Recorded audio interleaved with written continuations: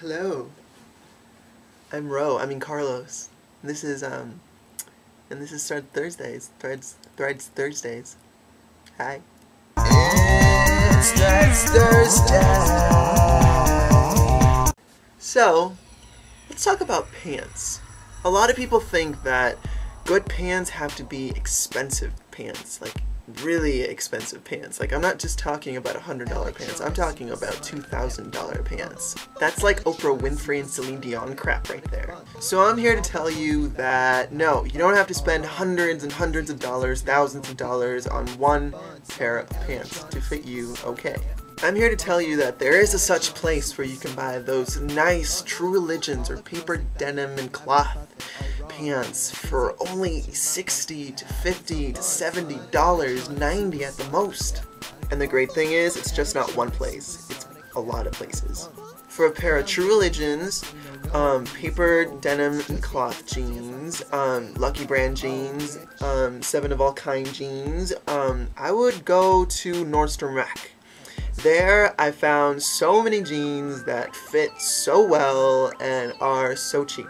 Well, as cheap as they will get, you know, like $90 is a really great price for a pair of True Religion pants. Also, Ross and TJ Maxx, you know, they have really good jeans too.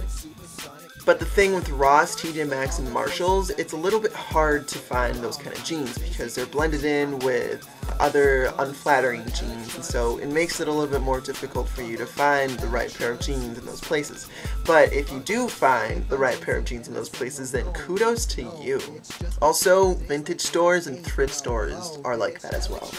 So for girls, I have a list of jeans that past friends have tried on and have looked like great on every single friend that has tried it on.